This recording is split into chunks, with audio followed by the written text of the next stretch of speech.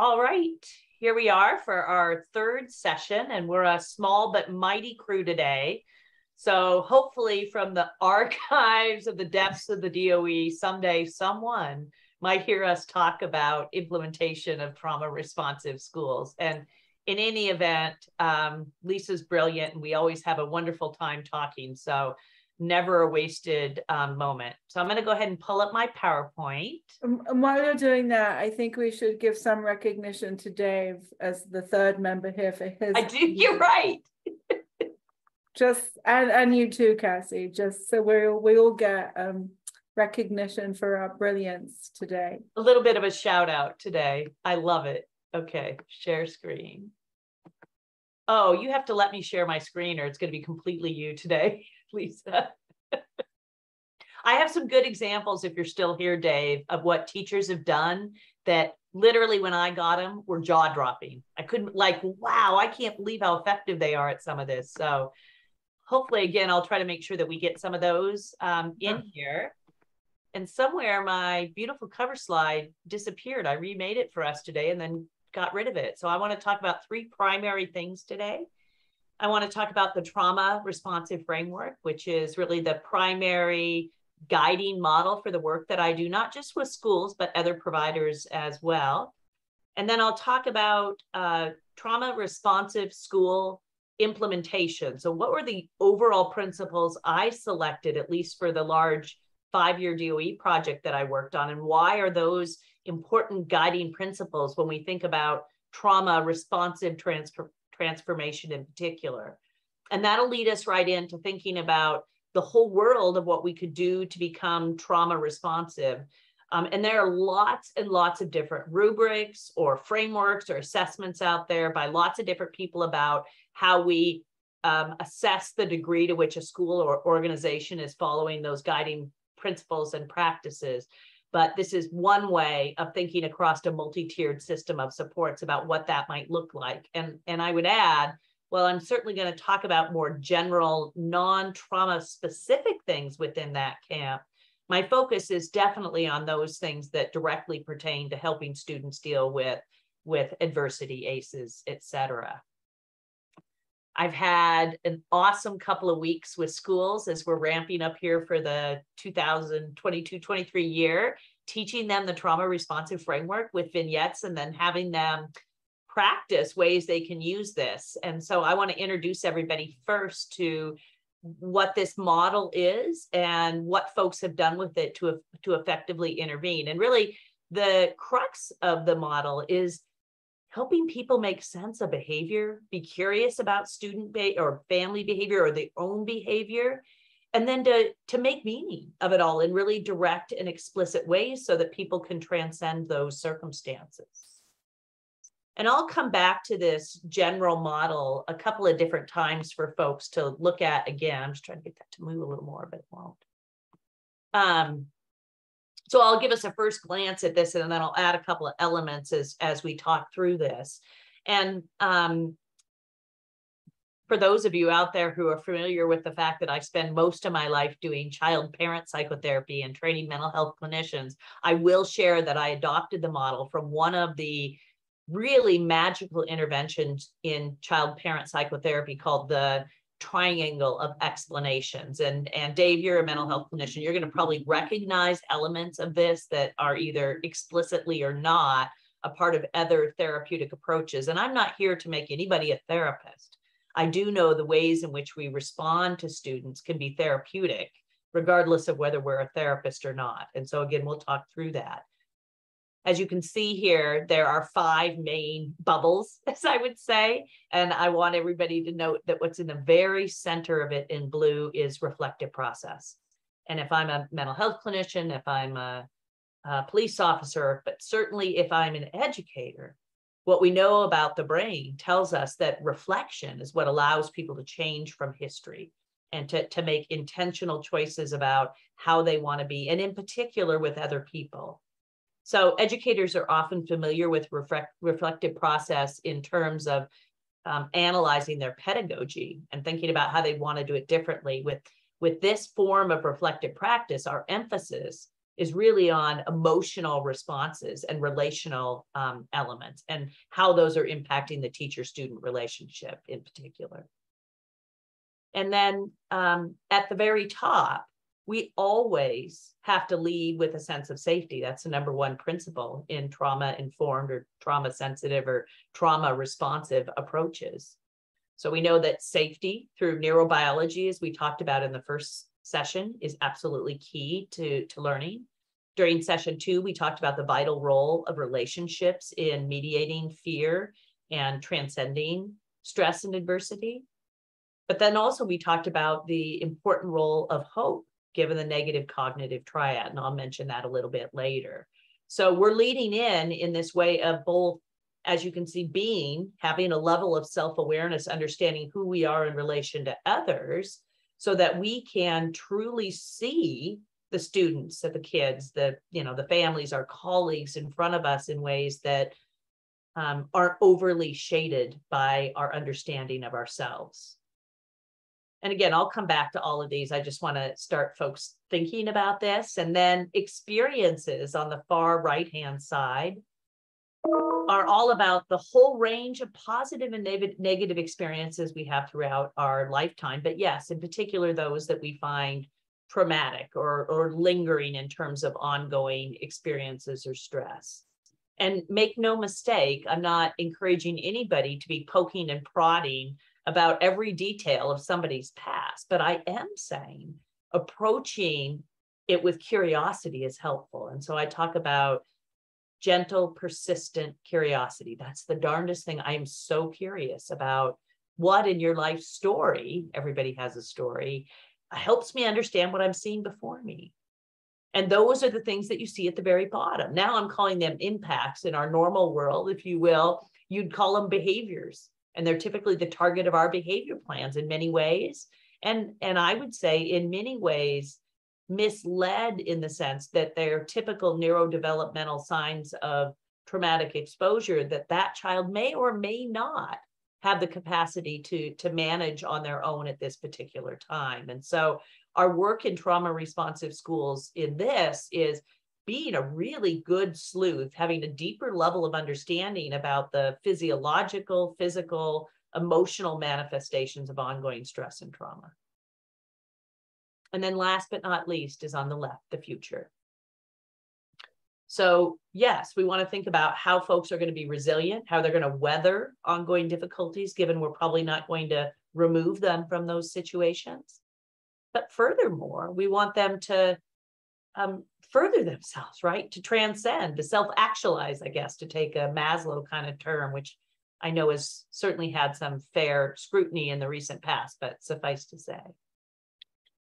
Cassie, Yeah. I'm so sorry. I just always have questions for you. Please, best part of it. What in your circle of bubbles, I'm curious about your bubble on the far right, which was the curiosity, the gentle and persistent curiosity to understand somebody's story.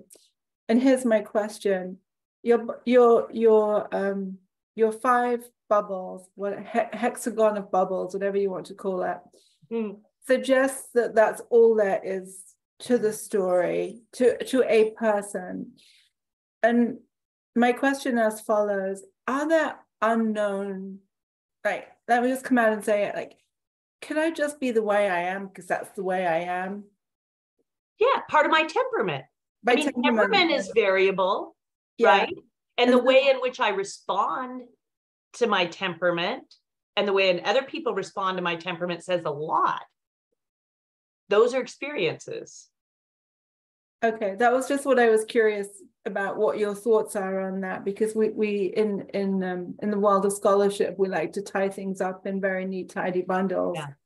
But we sometimes forget that there's other stuff that we don't know and that we don't necessarily need to know. It's just, I am this way because of whatever you want to call it, my soul, my spirit, my nothing, if I don't have, depending on one's belief system. I would say yes. And I guess in some ways, as you've probably heard me talk about, I would take trauma out of this. It doesn't have to be trauma. The fact that I've been to really good music shows or festivals and now I want to go again is an experience that had an impact, which you'll see in my behavior. That's not bad. And again, it could be, right, Lisa, that the temperamental part is that you were born or neurodivergent, a kid with autism, we could put in that. You were born in the world with differences in the way that your brain processes information. And sometimes it was hard for people to understand you. Those are the experiences. And now you, whatever, are hesitant to be in a group of people, or you get really, so, it doesn't have to be trauma that we're putting there, but I think as a parent, as a human in the world, I'm trying to figure out what makes myself tick in terms of experiences. And I guess you could add into that, who am I as a person? But I think it really will manifest in interactions with other people in the way that I'm functioning in experiences, I guess. Does that make sense? Yeah.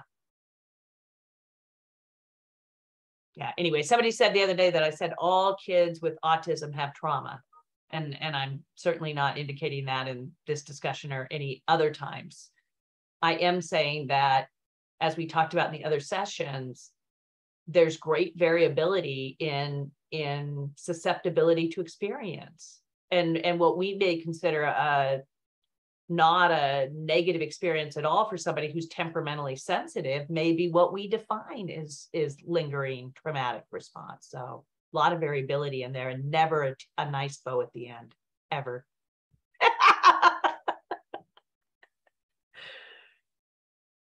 All right, should I go on? Dave, does that make sense to you too? Yeah, it makes perfect sense. It's just kind of like different personalities, different psychologies, different, everything, even physical stature.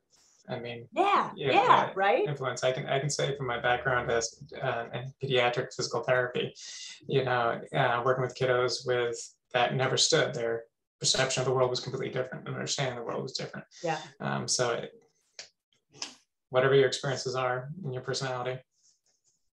And you can align. I'm working with a really amazing, I don't want to get too off tangent, but you guys, I'm working with this amazing doctoral level physical therapist right now. Dave, you totally made me think about this cool interaction. And he's also a trauma specialist from the PT end, and an ANS dysregulation specialist. And he's trained in several trauma-informed PT approaches. Makes me think of some of the stuff in terms of what you'd be capable of doing. And I guess where I would align that in some ways, and again, whether we call it trauma or not, I've learned that just like our brain holds on to those previous experiences in fragmented ways, that our body in its own defensive responding also holds on to some of those memories in postures that, later manifest as kind of chronic pain issues and other things. So again, I know we're a little moving forward, but in that sense, I think there's lots of different avenues to how our experiences are captured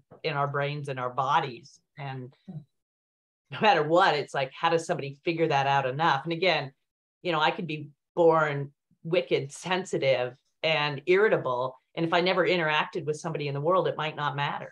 I mean, the rub comes that I'm around other people, and that makes those relationships challenging. That may or may not be true of me. Hi, Sarah. Hi, sorry I'm late. Today's like our first day with staff. So yeah, there's a lot going on. A lot of activity in the building finally. It's been very quiet. Remind me what building you're in? So I'm at Crescent Lake School in Wolfboro. Okay, well, I was going to Crescent Lake. Yeah. Okay, great. Well, we are here for our third session. We are super small and mighty. You probably join us like, is this really a training? It really is. And we are being recorded, as you may have noticed. So we're still talking about trauma responsive schools. Yep. And Lisa had just asked me a question about the trauma responsive framework, which I just started to describe. And so I'm going to jump back into that, you guys. And at any time, as always, I'd much rather talk about things and have some discussion than just plow through my deck of slides that I have here. Share my screen again. I don't think that did it, unfortunately. Take two.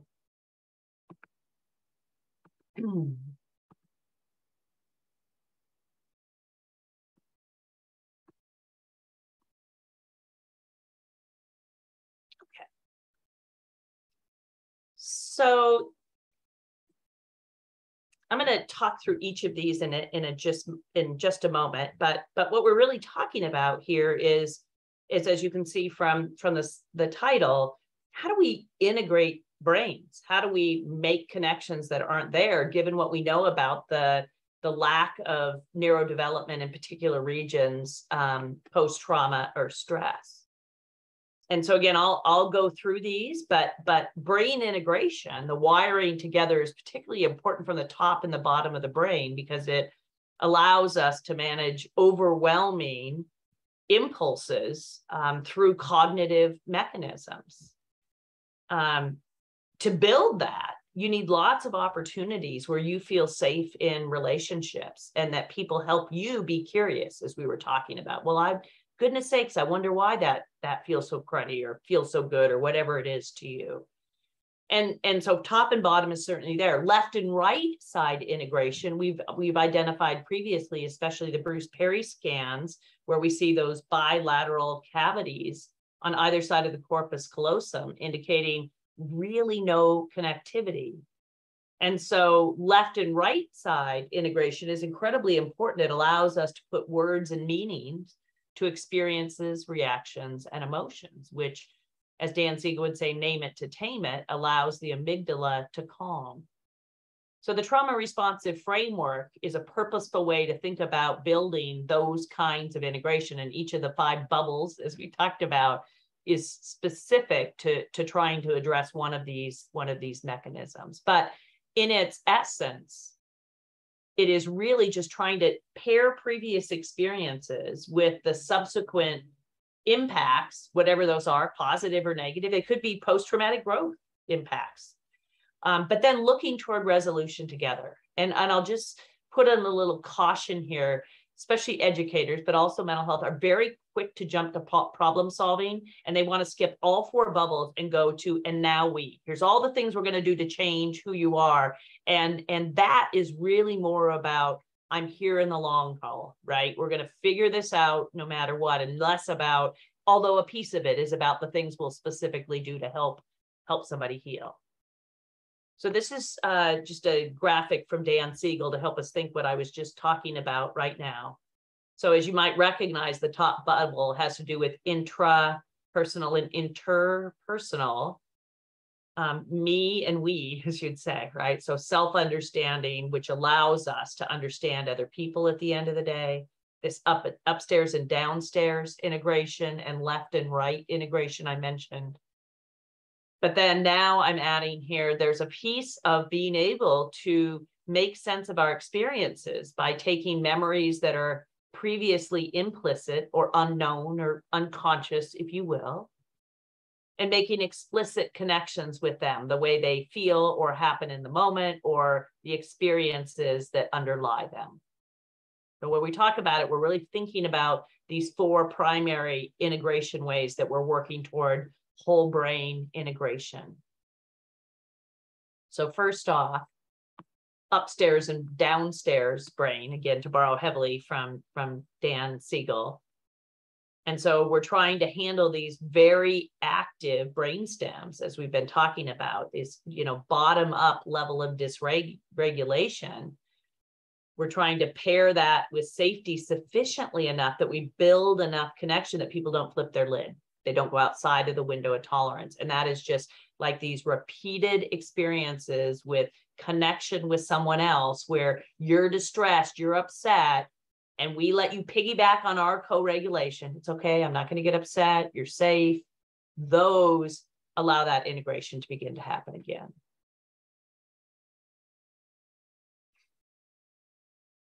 And left and right, we'll know if somebody, to the extent, when I used to do psychological evaluations, there were folks where this had been so prolonged that they didn't have this activity on the right and left sides of their brain, that they can't even name an emotion, alexithymia, right? The inability to name an emotion. I feel upset. I don't know what it is, right? I don't even know why I'm upset, or a physiological sensation. I came in the room and all of a sudden I'm completely upset, and it came out of nowhere. I can't pin it to anything, right? It's a lot easier to stay calm if you're like, oh, I know where that's coming from. I always feel that way when I come into a room alone and there's a male or whatever the case may be. Doesn't make it go away all the way, but allows you to have something to kind of name and hang on to. This is the part that people get the most uneasy with, and what we've typically either engaged with as psychotherapists or we've avoided it in some kind of way. But part of the primary things that happen, as we've all been talking about, during really upsetting, overwhelming, outside of the window of tolerance experiences, is that memory begins to shift with the decreased focus in the prefrontal cortex. It's less facts are remembered, as you see on the left, less about the narrative or story of my life. We start to lose, as we talked about with state-dependent functioning, our sense of the passage of time. And it becomes much more driven by emotional tagging. They're like gist, sensation. It's things that have happened in the past and automatic responses, emotional, behavioral, otherwise, that come up. So perceptions, emotions, the kind of sensations that I have. And the research, the literature, what we know from science at this point is that at least 95% of our behavior on a day-to-day basis is completely implicit. And we can put implicit biases in that, stereotypes within that category, these shortcuts to get us safe in the world without having to do a lot of cognitive processing. So yes, when we think about the trauma responsive framework, we're trying to make those reactions and especially those connections with experiences, move them out of implicit where they're driving behavior and handle them much more through explicit awareness. And I'll give you some teacher examples of that, believe it or not, in a little bit. So implicit memories are those that we're not aware of, but they guide the way we feel about ourselves, other people in the world, vis-a-vis the negative or positive cognitive triangle, often referred to as the internal working model. And if we want to think about a simple example of how this happens, you can think about a little kid understanding what hunger is. I mean, we all know what hangry is. Often it's not good when you're hungry. And if you couldn't figure that out, you might walk around the world being hangry all the time. So like a little kiddo, though, doesn't know what the sensation of hunger is. It happens in the brainstem, but there's no left brain prefrontal cortex knowledge. There's a memory, an implicit sensory memory of what it feels like to be hungry. And then hopefully with lovely caretakers, primary caregivers, somebody says to the kid, oh my gosh, when they're hungry, I wonder if you're hungry. And then neurons that wire together, fire together, right? Physiological sensation in my brainstem of hunger, probably with hangry, some limbic system connection with emotions that are associated with that. And then this cognitive awareness, this language awareness that's called hungry. And later on, it doesn't happen the first time, like 10,000 wirings after so many people, eventually that sensation happens and I can intentionally go to the kitchen and get myself something to eat. This is no different when we're talking about experiences in our past that we'd like to have more control over. If we're gently thinking about those, then we can make those things explicit. So I'm going to just give a quick little example here. And I know I'm indulging a little. I probably should move us on, but I like this topic, obviously. I could say to a kid, just think of this comparison. One thing is to label it and call it task avoidance. And we could even use an FBA to define all of the conditions that are antecedents or consequences to increase or decrease this behavior of task avoidance. And we can look at how effective that is at changing it and compare that with what if the student's understanding was when they're asked to do X task, that it tickles or triggers, if you will, the negative cognitive triad and they feel worthless and like they couldn't really do it if they tried anyway, because it's a hard cognitive task. So whenever they approach a hard task, they start to feel cruddy enough about themselves that they'll do anything to get out of it. I'm going to tell you at the end of the day, that'll change their life because that's going to follow them into employment when people aren't following them around, telling them to do their work. right? So many of these things require me understanding what makes me tick so that I can make some choices to do something different. And having done 25 years of psychotherapy, I'm going to say it's much more helpful to have lots of partners and partners that work closely with me in situations that press me than just a therapist or just one person in an office all alone trying to help somebody come to this level of awareness. So what I've done now is I've just shared that graphic again for you so we can take a look at what it looks like. And I just wanted to add two elements as we're talking about it. What you'll notice on the very left-hand side, I put an arrow to indicate really the level of specificity about what we know about impacts and experiences. And that varies. There'll be some kids in a school, teachers are like, I know nothing about this kid, which I would encourage us to think about why we end up in that situation and how we can't know our families and our students better earlier on.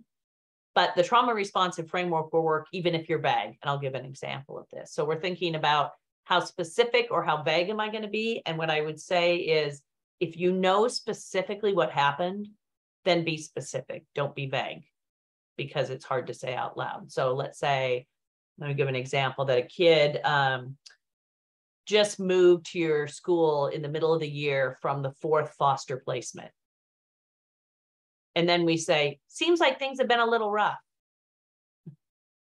Probably not going to feel as satisfying from an amygdala perspective as, oh my gosh, I know you just had to move to another home and you've been in a few this year. Super nice to meet you, and I'm going to be here to help you figure it out. Much different experience, because I know it, and everybody knows that that's the truth, as does the child. We never want to inadvertently pass on what's known but can't be spoken, which we do a lot as adults. That makes sense to people when I'm saying about vague? Okay. And on the bottom, you see time frame. Sometimes the things that drive our behavior are things that happened a long time ago. We don't ever have to talk about things that happened a long time ago if talking about the things in the moment work. That's great. If it works, then we just stay right now. I saw, oh my gosh, you got out of the car and you got up late and you missed your alarm today and you slammed the door because you're frustrated. Behavior changes, it's gone, we're done. But there's going to be other circumstances where it's that kid in foster care. And, being late is just one more reminder of the things that have gone wrong, right? So sometimes there's connections between the past and what's happening in the present. And then sometimes people need our help to try to make some of those connections. But stay simple and be authentic and transparent about what we know.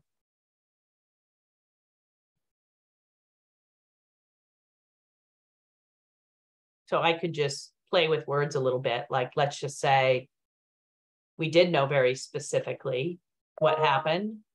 And it's been a long historical thing. I've placed it in the quadrant that indicates specific and distant. You've had to live in lots of different homes. Isn't surprising you find it hard to trust people and you push them away. We'll figure this out if we keep trying, would be an example of a framework I could say. What if it was like really vague though? I didn't even know, and it's been this whole history. You just know it's a mess. And I know working so much with schools that people are like, oh yes, right? Seems like things were rough for you when you were little. I see how upset you get. I know that we'll figure this out. I'm not going anywhere. And then sometimes things just happen, right? It could be like super specific. Oh, I saw how he talked to you and the reaction on your face. I could tell how sad and angry you were when you threw the chair. Not alone. These strong feelings won't last forever. So we're specific. It just happened. And then maybe it's like, we don't even know, but we're in the present.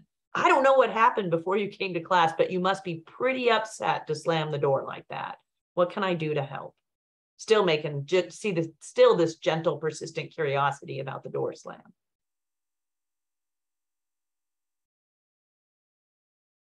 Last piece to this.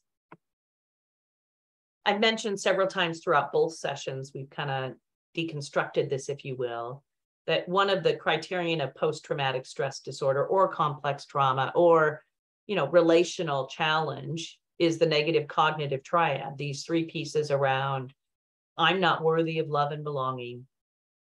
On the left-hand side, other people can't be trusted. And if they're good to me, They're really going to hurt me. Don't let them in. Implicit, not explicit.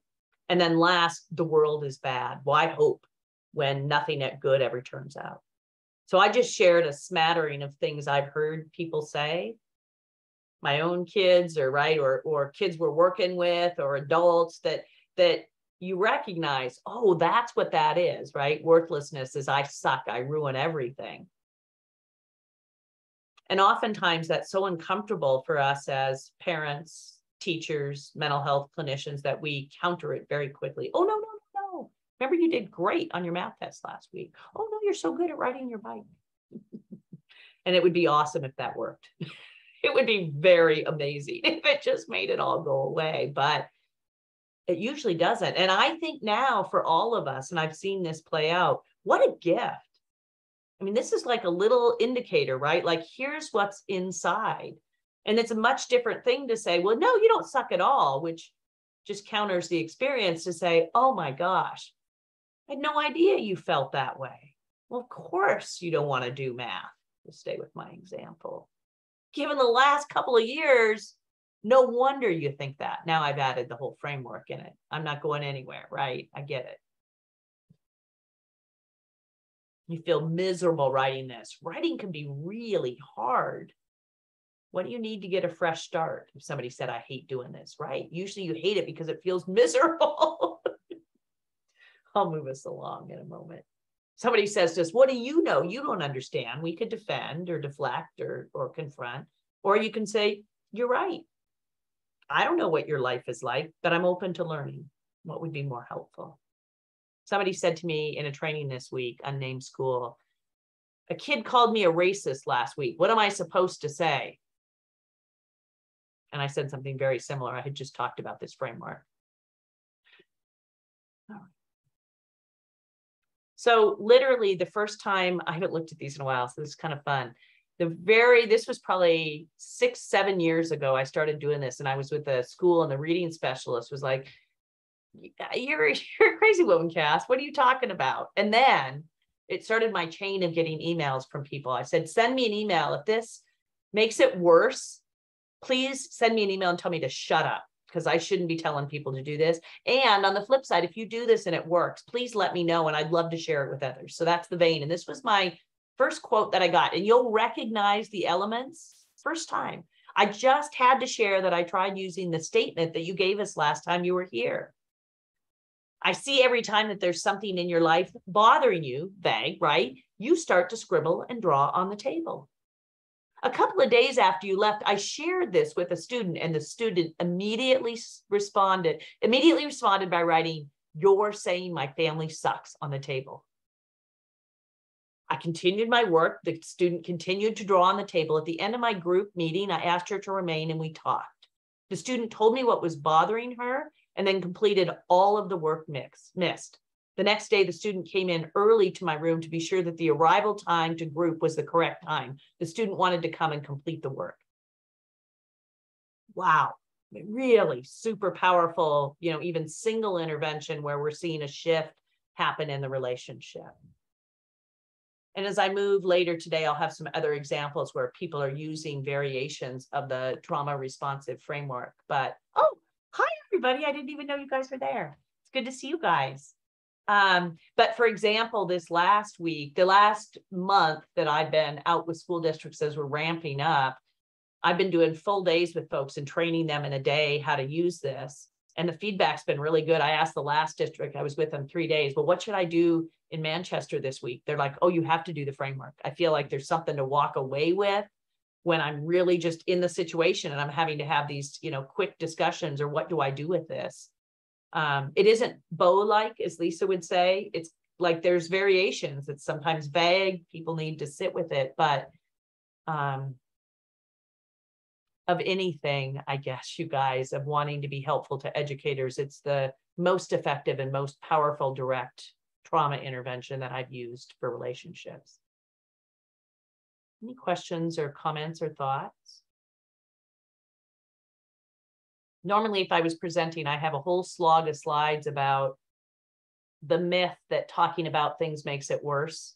But I didn't do that with you guys because I think I'm preaching to the choir. But if there are any questions for you at any point in time from partners about why we're asking about experiences or the potentially re-traumatizing impacts of such, there's just a wealth of literature indicating that that is absolutely not the case.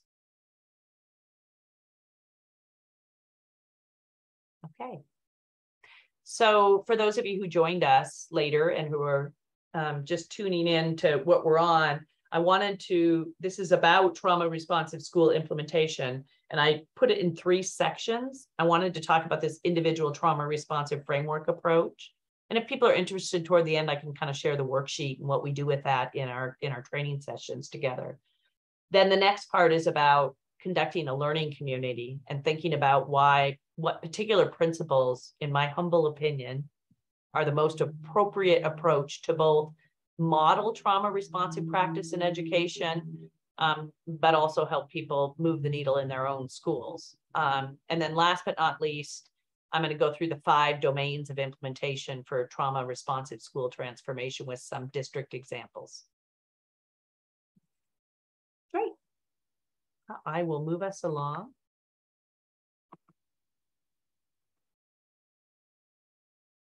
And I will tell you, if anybody, I don't even know how to skip ends, but for all of you, certainly, if anybody would like any additional information or further information about anything that I'm talking about today, Lisa will smile. I think I wrote a 150-page manual about all of this in tremendous detail with all of the documents and forms, and the DOE now owns it. So, were you going to say something? Yeah.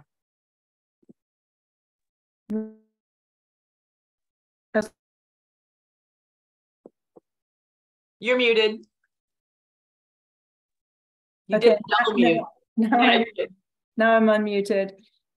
Cassie's documents exist in our DOE toolkit on trauma responsive schools. So thank you.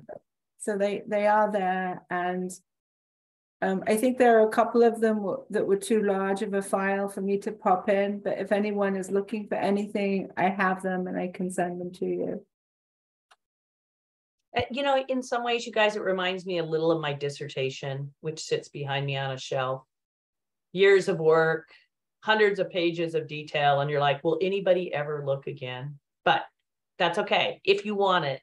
And as you may have noticed, I never lack for detail.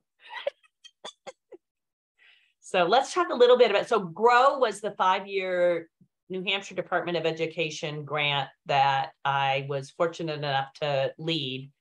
The implementation really ended a year early, in all candor, trickled off kind of at the very end, and I'm happy to talk more about what I see is the reason for that happening. And I think there was beautiful and amazing growth and change, and there were also lots of challenges to implementation that, you know, I've learned from, and hopefully folks within that learning community also learned from.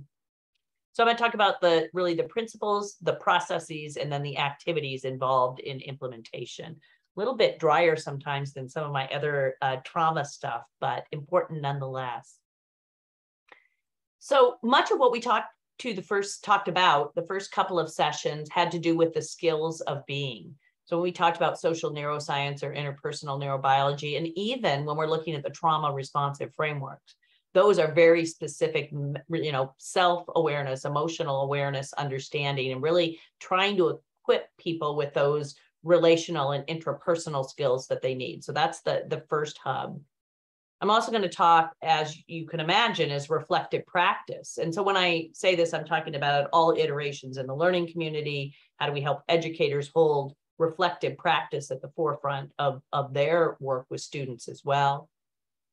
And then also, of course, you know, what are the core principles of trauma-informed care and what they look like in education?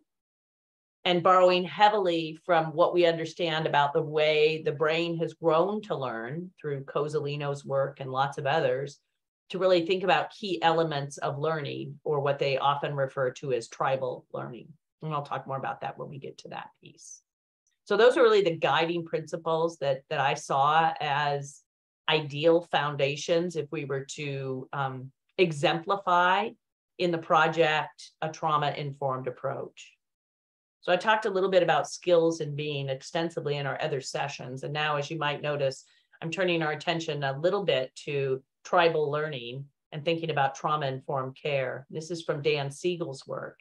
And just very quickly talking about, you know, the rapid pace with which evolution occurred and the brain occurred in particular, but eons and eons of time, we were really in social groups and caregiver situations that are dramatically different from the situation we're in now, at least in terms of the way that inner group within tribe, if you will, function, right? So smaller groups of people with banding together, often to protect themselves or to conquer other small groups of people.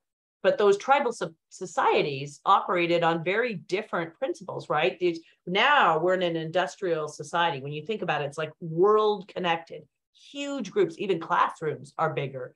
The media explodes the size of the group we're typically dealing with, but our brain grew accustomed to working within smaller groups of people. And when you're working in very small groups of people, as you can imagine, it's hard to have the haves and the have-nots side by side without a lot of conflict. So cooperation becomes the guide. Whereas, especially in the US, we've really espoused individualism, pulling ourselves up by the bootstrap, which means that somebody's going to step above somebody else, right? You have to have a dominance hierarchy for somebody to rise through capitalism and this individualism notion, which means that equality and fairness aren't always tended to, because somebody's going to have to take advantage to move up that. So then what happens is, instead of kind of democratic decision making about how we do the best to be the tribe we are, it becomes laws and rules and ways in which we impose and force those that are in situations that aren't equitable or fair, quite honestly. So instead of kind of cohesiveness making you strong, competition makes you strong. And instead of this equal sharing of responsibility, and more importantly, the equal valuing of each person's responsibility to the group, becomes a vastly unequal division of labor. And when we talked in the first session about our current context briefly, I would say a lot of our current context is explained by some of the mismatch in the way we're functioning and the way we were set up to function. And for the sake of educators, gives you a lot of thought about, how do I get into situations more often that are similar to what you see on the left than these larger groups that don't necessarily build on how our brains were set up to learn. Cassie, can I ask a question about, can you go back to your previous slide? How did Siegel come up with the terms tribal and industrial society? Because when I look at the terminology, I'm thinking he cannot possibly be relating this to anthropology, because we know there are plenty of tribes in the world that don't have any of the characteristics other than groups of a tribal society. Yeah. I'm just curious about the nomenclature in this. It's a good question, and one I probably can't give sufficient answer to, but what I would tell you is there is involvement of like kind of cross-disciplinary in terms of evolutionary science and anthropology and the latest neuroscience and you know, certainly variability within. One of my first things I would think, Lisa, is, I mean, we're thinking on scales in much larger timeframes than what we see in our modern world, if you will, across variation and all those tribes, I think would be a fair thing to say. And I know I'm much more ingrained in the social neuroscience element of that, and much less knowledgeable and skilled in why tribal versus industrial was selected purposefully, other than to say he's not the only one of folks that are crossing disciplines that are adopting those kinds of terms to think about social structures. Okay, no, thank you, because I'm obviously thinking of like Middle Eastern tribal cultures where there is no equality and fairness, and there is no I mean, it's not just Middle Eastern, but specifically that comes to mind to me at this point in time.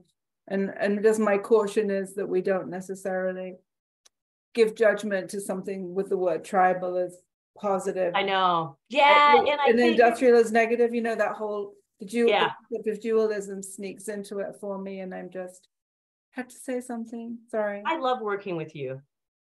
I love the way your brain works, and it keeps me thinking and digging deeper as to why those are the, kind of assumed terms and ways of seeing things. And people, sometimes I've actually moved the word tribal because people have a reaction to that. And I think we have some preconceived biases and stereotypes associated with it.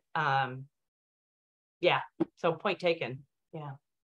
And I think, my takeaway for this is these large groups of classrooms or communities where we're not thinking more carefully about things like democratic process and equality and cooperation are fair things for a teacher to be thinking about in terms of, or a school administrator to be thinking about in terms of how their school is run. Yeah. And I, then just staying with that and staying with the terms. And again, we could see variability, but generally speaking, it wasn't in a situation where you had a lot of individual people raising their children. And I can think of my own life living across the country from family. My kid's never been watched by a family member in my entire life, and they're 15 years old, right? So typically in other places, or again, historically speaking, where we had more of a multi-generational or community-based approach to raising children, where there were higher caregiver ratios and we were less divided by things like cell phones, technology. Not that those are bad, but often in the world of attachment, as we've talked about, those can take away from our attunement process. So that's the book. See? And so what are the elements then of, and I will say this too, Lisa and all, one of my favorite books ever, and one of the educators that taught for 30 years teaches at Colby Sawyer now, said this is like just an absolutely breakthrough book as a teacher to really think about how to apply this. Lots of specific examples about what this might look like. So actual time together, like, building relationships, hanging out, literally having time to be together. As we always talk about, some level of predictability, routines, written schedules, all the things we know that are helpful, but also in relationships, predictability and what I can expect people to do and respond like. I'm going to be a little silly, you guys. I've been saying to people lately, don't build any more calm stations, okay? How about we just start doing that with the whole class? Because everybody in the classroom needs it. And frankly, the teachers need it more than the kids. And so don't make a station. Let's just think about, how do we use, as we talked about the other sessions, dosing and spacing? We got to find a way to not have unrelented intensity around learning or relationships. And I think when we do, what happens in my experience, and not that they're bad, but a calm down room indicates you're only going to go when you're dysregulated or you have a special ticket.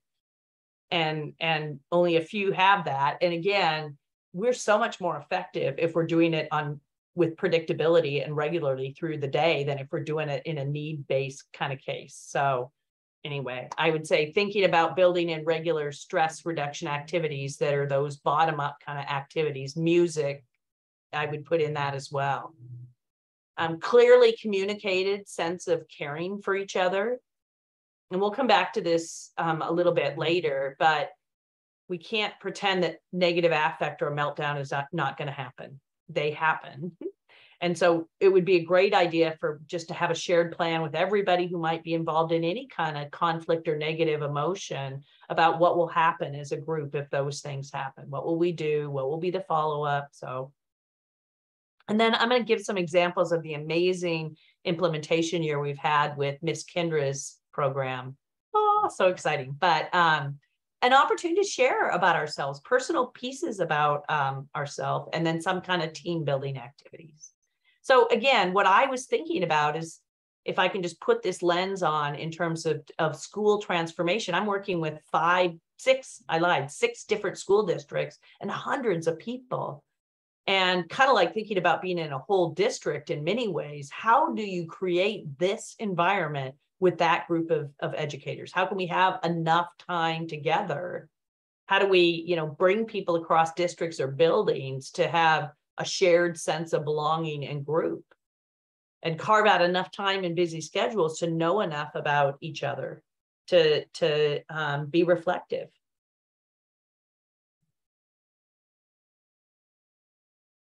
I would do everything in learning communities, and I know that you all are familiar with this, but the premise of a learning community is that we learn much more from the process of being together and from each other than we do independently or somebody who adopts an expert role. And I was doing my very best because I knew that educators really have the best sense of what their school needs to allow them and create the space for them to do that, rather than, you know, providing everything in a didactic or a manualized format. So when we interact with each other, we trigger our brains to grow. Thus, we all participate in the shaping of each other's brains. And that goes back to what we talked about with interpersonal neurobiology. So just boring kind of definitions, but I thought fit well enough nonetheless. So we're really trying to have a shared agreement to move our skills and knowledge, in this case, around trauma-informed care. And hopefully people are, you know, more aspirational and more goal-oriented, and having really strong leadership around the capacity to do that. And I believe everything happens in parallel process. Right? That experiences that we have in our lives, but especially experiences we have in relationships, trickle into the other relationships we have. And so this may mean nothing to other people, but it was really important to me that the way that GROW, Generating Resilience, Outcomes, and Wellness, unfolded, that the work we did was a model for anything those folks could do back at their schools, to think about how you would create a learning community as a model of a classroom, et cetera. And then all of that would reach down to the intrapersonal level. Skipping that today.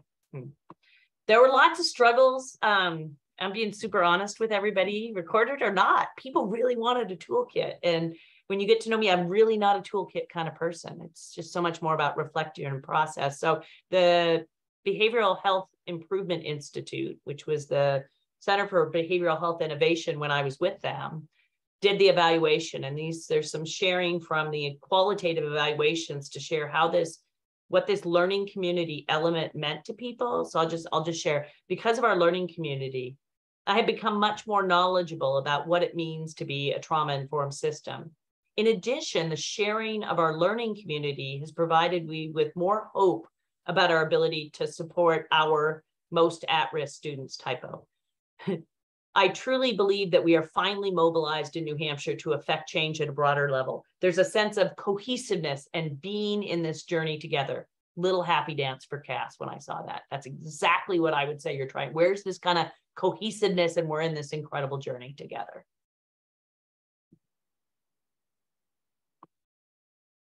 Couple more reflections. It's providing us with a wealth of ideas moving forward to create a trauma-sensitive school. It is great to have other collaborators who are working toward the same goal.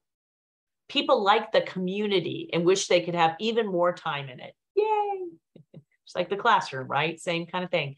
I would like more face time with the community. It's an honor to be a part of it. Wish we had more time to be together. So definitely, right? You start to feel this level of engagement, a sense of belonging that really, again, exemplifies what we want in trauma-informed.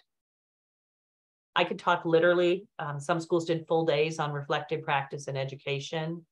But as I mentioned earlier, we're thinking about what are our interventions and the implications as an educator.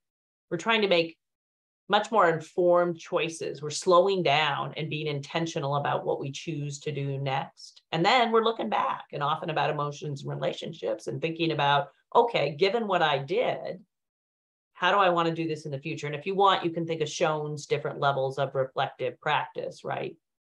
Reflecting on action, reflecting for action, and then reflecting in action is kind of the epitome, the pinnacle, if you will, of our reflective capacity, holding all in mind and being able to intentionally respond. So I was hoping over our years of time, we're building this capacity to do this. It takes a lot of practice, like mindfulness.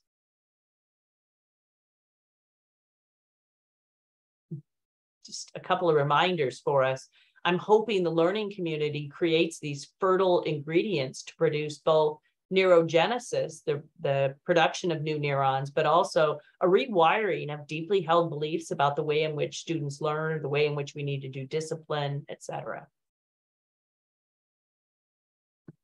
And I'm trying to keep people focused, not only on talking about adversities and challenges, but this, really central aspect of trauma responsive schools, which is capitalizing on post-traumatic growth. The reality that most people, us included, grow in known ways as a result of resilience or resilience in adversity, feeling like they're stronger, can handle anything, never knew they could make it through that, or closer appreciation for life or relationships, or making better meaning, having more spirituality, seeing new possibilities. And so it really is holding people toward this positive end of how do we create the conditions to pull people toward post-traumatic growth and not be stuck in the past or bound by symptoms. So I'm just going to pause for a sec. So we did the trauma responsive framework. I want to talk to you a little bit about what I saw were these primary philosophical guiding principles of moving in this way. And now I'm going to talk with you guys a little bit more specifically about the 6 principles of a trauma-informed approach. I'm sure you're familiar, but I would be remiss. That's kind of that last piece of it. And then we'll do the domains, the 5 buckets. Are there any questions, thoughts, comments about anything so far?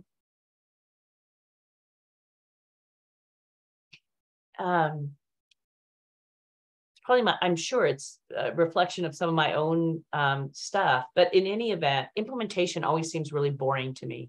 So I'm probably self-monitoring and asking you to check in. It seems like there's just a lot of toolkit mechanics to it all. I get really excited when we can get to the quotes and the examples so you can see how it comes to life. But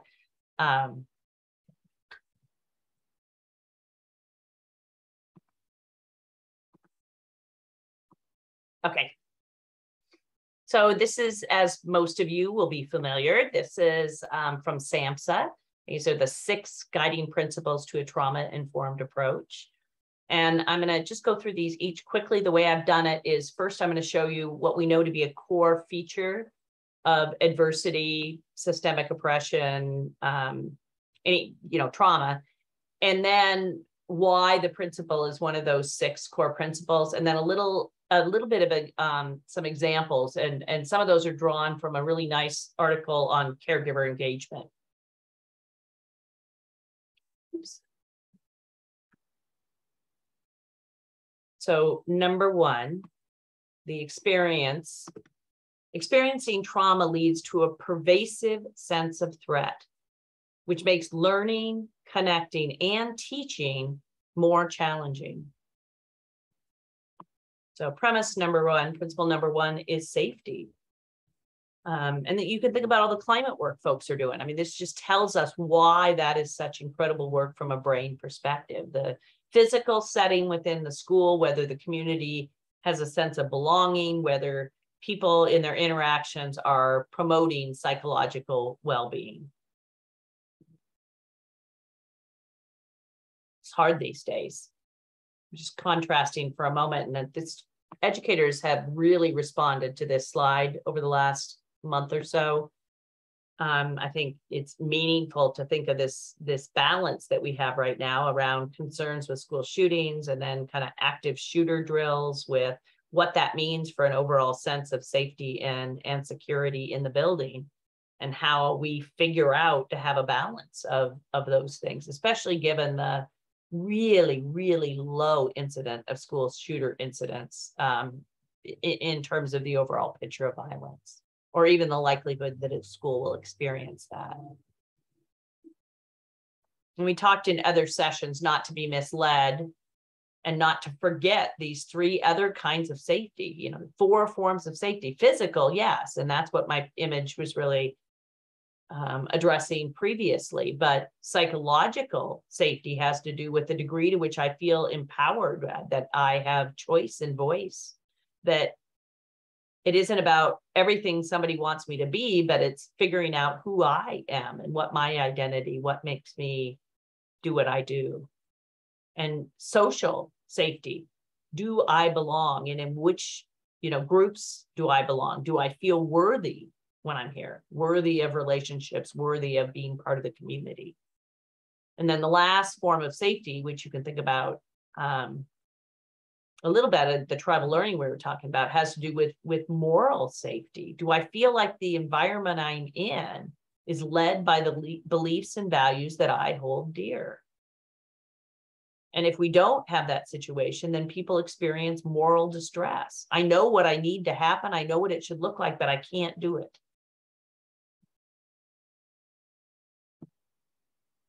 So trauma also has to do with systemic oppression and a pervasive sense of mistrust. For families and communities that have experienced trauma, their experiences may have taught them that it's not safe to trust, that authority cannot be relied upon.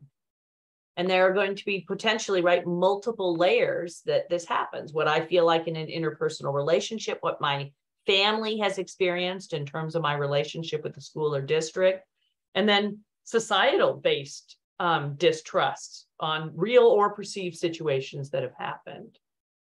And the antidote to that, if you will, in terms of principles, is trustworthiness and transparency. When we are authentic, when we tell people why we're making the decisions that we're making, when we tell them why we're collecting the information that we're collecting, when everybody's held accountable and not just people at the bottom of the hierarchy. Those are the kinds of things that build somebody's sense of trustworthiness and transparency. Principle number 2. So decision-making about the school is shared with staff and families. There's accessible communication. All the languages are represented. Not easy. There's two-way communication, lots of different mediums. And then, as we talked about in a previous slide, conflict resolution. How do we handle when people disagree? Because as we all know, it's inevitable. And some people use parent liaison or really adopt something like a more restorative approach to equalize power differences that are inherent. Number 3, traumatic events cause a sense of isolation and helplessness. When your body is primed for threat, it's natural to feel judged and defensive.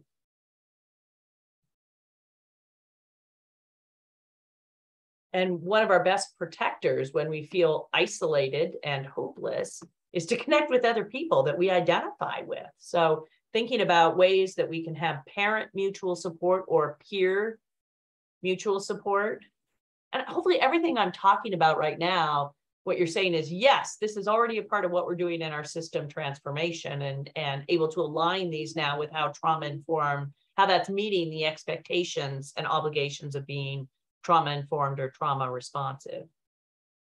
So what kind of programs do we have where people are having an opportunity to collaborate with each other, to talk about their experience, but also plan on what the environment would look like to, as you heard in some of the quotes, have a sense of hope and shared purpose.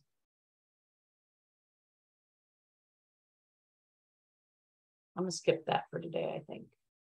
Yeah. So as I shared with you earlier, we've been implementing Miss Kendra's program over the last year in 7 different classrooms, kindergarten and first grade. And I just have some quotes and examples. We do an evaluation of every lesson with every single teacher. So I have some of the quotes, qualitative quotes of the feedback that we've received from teachers. And this one, again, really around this sense of belonging that I wanted to share. So the teacher says to us, the balance of respect, warmth, care, and listening to the children talk about big feelings was extremely apparent through the entire time of the lesson. Children seem to feel safe to express things that are happening at home with the group, listen to each other, make connections, and nurture each other. After one child shared, another child moved her body over sat next to her, and put her arm around her shoulders. This program is a great reinforcement to the social and emotional work we do in kindergarten. I'm doing this on purpose, like this piece of then a little bit of shared story and experience, normalizing of times of lack of safety is building a sense of empathy with kids. So this one says, my mom had 3 brothers and they died on Christmas Eve. One day when we were finishing reading Miss Kendra's list, says the teacher, another student asked to add another item to Miss Kendra's list, the 10 things that shouldn't happen to kids. No child should have nightmares about people they love dying, directly in response to that student. It's so amazing, right? If the Miss Kendra counselor forgot to add this when reading Miss Kendra's list, if they did, the student would raise her hand to remind the counselor, that particular student, matter-of-factly, don't forget this one. One day when the student was absent, the class was reciting Miss Kendra's list together. Several of her classmates spoke out to make sure that we included no child should have nightmares about people they love dying. Oh, utter beauty that kids are able to do that for each other when we allow them in. Getting close on the principles. Trauma involves the negative use of power. School staff hold positions of power that can recreate systems of oppression, especially if not acknowledged. And so we focus on, as we talked about with tribal learning, collaboration and mutuality. That it's really when we share power, that when we make meaning together, that true change and transcendence begins to happen. And we have to give a little power away, right? To give other people power and empowerment. So collective and individual accountability of everyone is a top priority, along with leveling power differences between staff and students, and between school staff throughout all levels.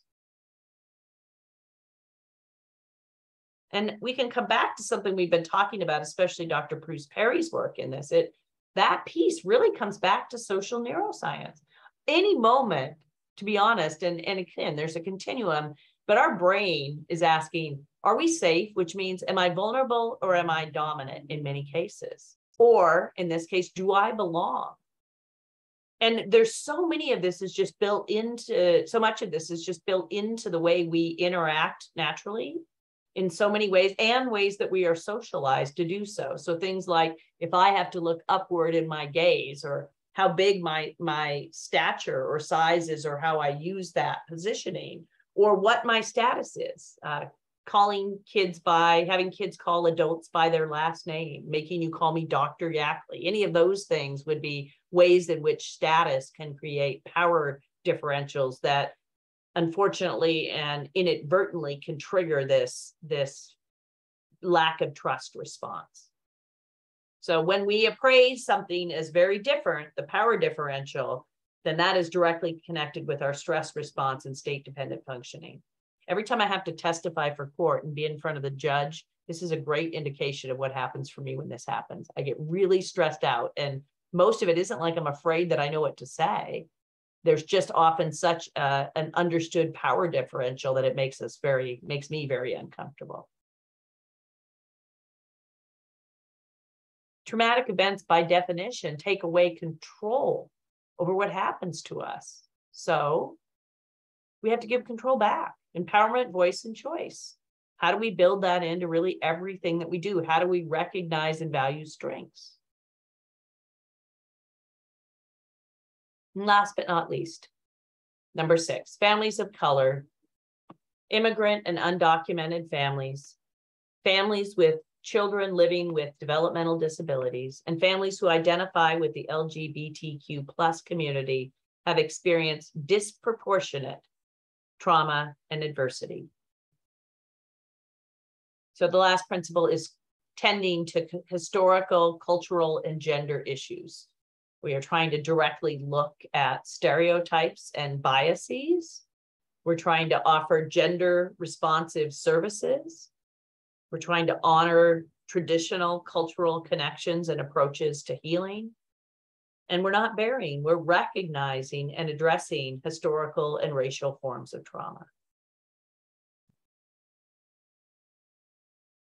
So does everybody get a chance to participate? Are we including accurate historical information, including that around systemic oppression? Are we valuing all sources of knowledge? And are we working as a staff to be an anti-racist school or to develop a level of cultural humility, become more aware of our implicit biases? I love the shares, can you tell? So this is cool. One of them is that nobody should be made fun of because of the color of their skin or their hair. And kids responded, as you can tell, kids of color in this as well. And I'll just try to share. Some of it was about gender. So this little girl on the far left is saying, someone told me because I was a girl, I could not play the game. It made me feel very sad. So sometimes it's a teacher writes, right? We can do one-on-one. Sometimes they just draw a picture. This is kindergarten, first grade. And then this little girl wrote, I like how I am beautiful. And then on the right-hand side, it says, my baby brother said, you're not my skin color. Wow, right? Kindergarten and first grade. And they're already starting to have these discussions or sharing around this. And kids share, some of their letters get shared in front of the class. They elect to do that. I'll share that at the very end with you guys. Okay, we're moving along. So it is 3:19. We have about 40 minutes left, which is perfect.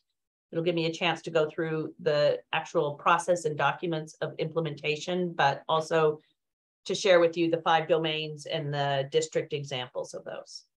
I just want to check in. Any comments, questions, thoughts so far? Don't you love the little kid stuff, you guys, what they're doing with that? So amazing. So amazing. All righty. I'll move us forward.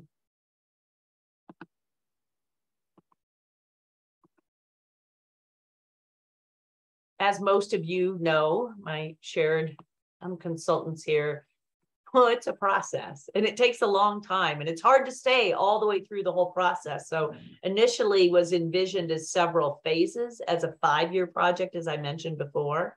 So the first phase was really like figuring out who was going to be on those teams, whether they were school level, district level, how big they were going to be, who the right people to have on those teams would be. Then it varied a lot, school to school or district to district. And then we had to find an organized way at 2 different levels to help people assess their growth or where they're at with trauma-informed care. So a personal self-assessment, but also an assessment of the district or the school and where that's at. And then we can engage simultaneously. I'll show you a graphic of this, beginning to provide the primary core concepts in trauma-informed care and to consult about initial activities to be adopted for system transformation. And all of that took like the first year, at least, right? Maybe 1.5 years for us to get through all of them doing this process, coming up with their teams, working through the assessment processes together, and then beginning to set up the foundational trainings in their districts and to think about which activities, and I'll show you those activities and examples of those as well. And then we'd meet annually where they'd reconduct the fidelity measure or the self-assessment, meet quarterly with that whole large learning group for consultation and training together and mainly sharing activities, lessons learned. But then also meeting with myself as a consultant at the district level with their teams on a monthly basis to talk about how that was going and sometimes to consult on particular kids. And then during phase 4, we'd adopt additional implementation activities depending on the success in the initial selected ones. We do advanced levels of training during that period. And then annually, right, a reassessment, a new identified list of implementation activities. And then during the last phase, we never really got to this. People had kind of dropped off, lots of different reasons, but the way that it was envisioned, they would lead with a district sustainability plan about how to carry it forward and the toolkit. So the toolkit you already know exists. We did not get to a place that people develop sustainability plans.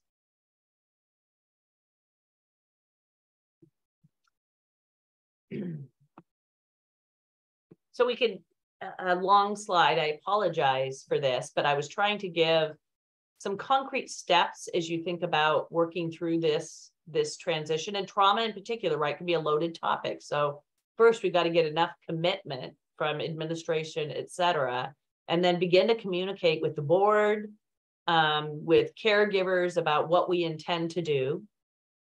Tried to have a good core team.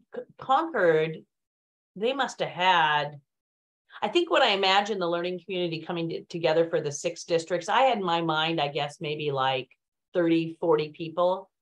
And I think our first meeting had 75. Our first annual meeting had 95.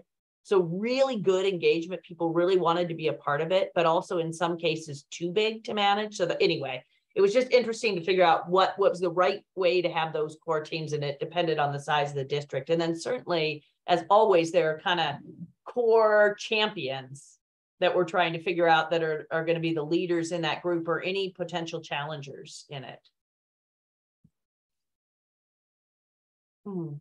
So yes, we began to engage in self-assessment, but as you can see here, spent nearly the year working on building strengths and finding out what are people already doing in these domains, which I'll share with you, and how do we make sure that everybody gets input into what we choose to do as the implementation activities. And this made people crazy, FYI, because it was like, we don't have time to ask everybody. But as we just shared, getting voice, giving teachers, paras, everybody a chance to say, here's what I would imagine it would look like, goes a long way at the end of the day if they've had a chance to have some input on that. So it could take a long time in some districts. So then we incorporate that feedback. Many districts held a viewing of Resilience, the documentary Resilience, or Paper Tigers, invited community partners to begin the discussion. And then, as I mentioned, we began what was envisioned to be at least 8 hours of training for every single staff member.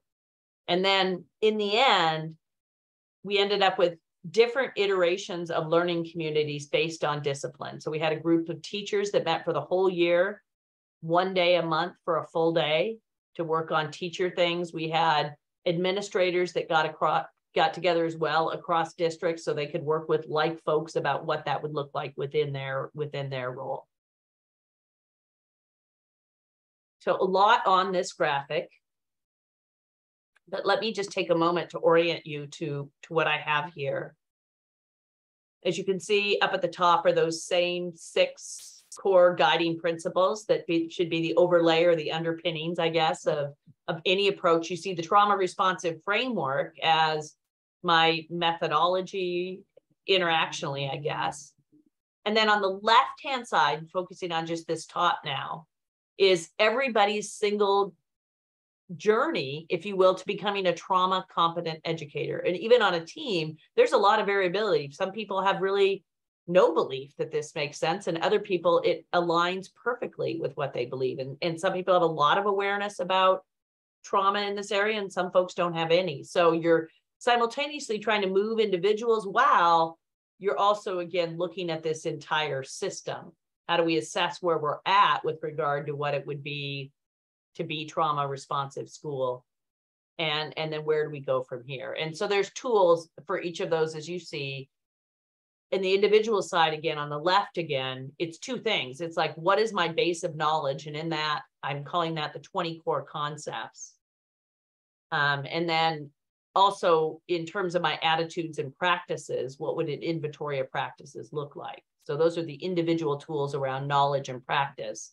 And then for the whole school or districts, it's based on the domains we're going to talk about next. But then there was an implementation ranking form so they could decide, yes, out of all these activities, here's the list of priority based on what we know in implementation science to be effective in moving the needle. And then a planning tool for how to address that. And again, and a fidelity measure. So the fidelity measure happened at baseline and annually. And then on the very bottom are what happened throughout implementation in these different tracks. And so they were a little bit independent. And I think this is true about a lot of the training I'm doing. Some piece, like I'm working at a huge agency right now, part of it is just training to all staff and these, predetermined modules that encompass the core concepts of trauma informed. And sometimes that's a community of practice, as I talked about in later development. And then there were implementation teams and the way that which we got together and the subcommittee groups that got together, as I talked about just a moment ago. They were meeting simultaneously, groups of school psychologists across all those districts to look at trauma-informed IEPs meeting together. And then last but not least, they did pick, here's the activities we're going to focus on and see if we can move the needle, the 5 buckets or domains, which are on that far right-hand side that we'll turn our attention to in just a moment. So both of these are going on at the top. We're doing assessment at the bottom. We're really implementing, and there's multiple layers and iterations of groups of folks that are forming little learning communities, hopefully based on the principles that we outlined at the start of this.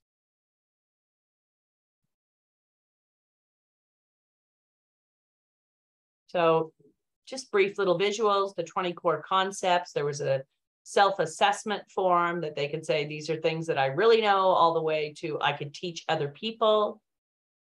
The idea was to rate ourselves annually to see where I'm at and what my personal growth would be to move forward. For you all that are in the clinical world, I based it on the idea of the 12 core concepts for NCTSN, for clinical concepts, and thought it would make sense to try to in some way capture what am I asking folks to know? Hard task. Okay, great. A lot of info. What do I really think is important for educators? And then, as you can see from my initial title there, the information was really formulated about 3 of the buckets in the trauma responsive framework. Part of it about understanding experiences, sometimes it's about understanding impacts, and part of it is about understanding interventions and how we move forward. So again, the 20 core concepts just represents that core of knowledge that every staff member within those schools or districts would have. And I mentioned to you the inventory of beliefs and practices. And so this is much more specific, not just about beliefs, but what they actually see themselves practicing. When interacting with students, I use observation and attentive listening more often than providing directives and imparting information, for example. I had groups, I could sit with folks. I mean, I did this a million times, right? We could easily go through this. It's a couple pages and spend an hour and a half at a staff meeting or a team meeting. And I would have people complete it and then say, mark a couple that you think you're really good at, mark a couple that you'd like to grow in, and then mark a couple that you're not sure you agree with or you have questions about. And it was an easy, I think, rich hour and a half discussion about where people are at. And it has, obviously, we're talking about this in a shared way. We're building belonging. We're getting to know each other better. And people are becoming more and more aware of what is it? What does it look like to be trauma informed, which it's hard to get down to that sometimes.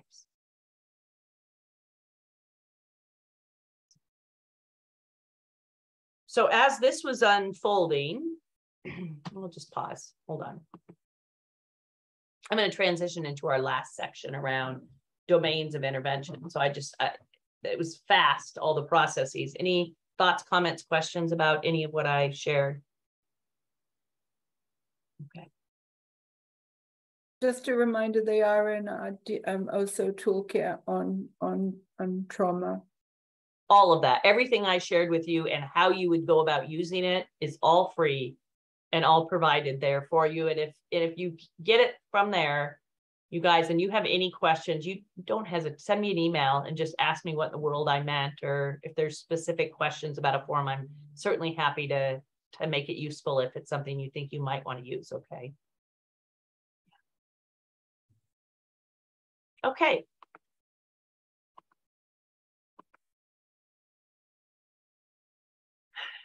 So now the domains of intervention. So however many years ago this all came to fruition, we were just really starting to look at multi-tiered systems of support before any of the DOE had really tackled that. And schools were still kind of working with the IOD and began to toy with this a little bit. But it made sense to think about a multi-tiered system and how there might be trauma-informed interventions at each of those levels in a way that were preventative around trauma, but also specialized or more focused ways we're in addressing it, or a high end, really individualized multi-system approaches. And so, as you'll see on one axis, you're going to have the 3 different levels.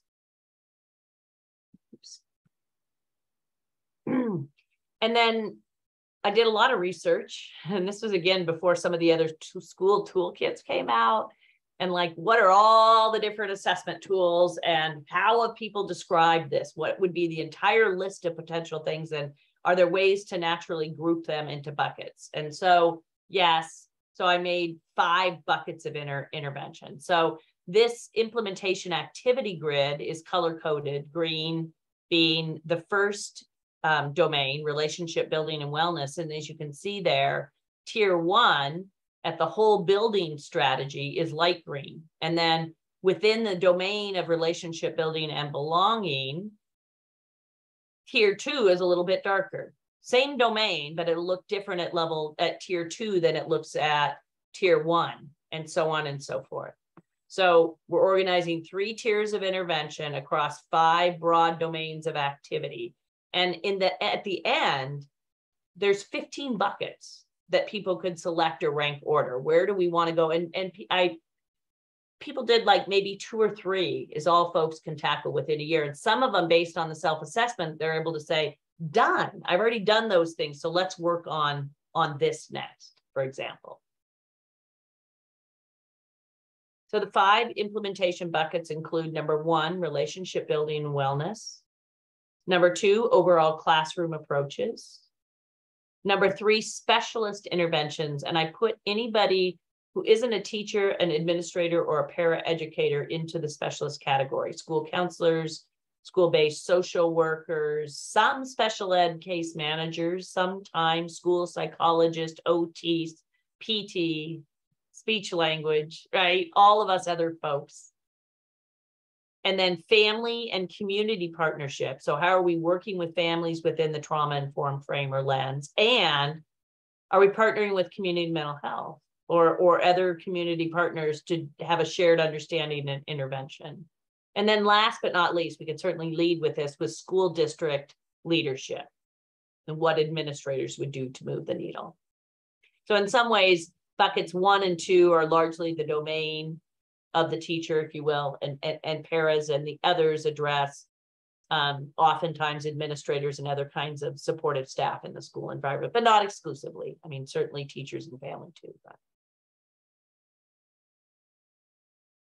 And I really toyed with kind of how to put these in, but I didn't want to get to the end and not share with you. But what you'll notice here is kind of a blank sheet. So this was the activity inventory that all the districts spent time going back to their individual schools and completing. So given that implementation grid and all the things you can do, go back to your school and see what you're already doing within each of these buckets and come back. It was so powerful.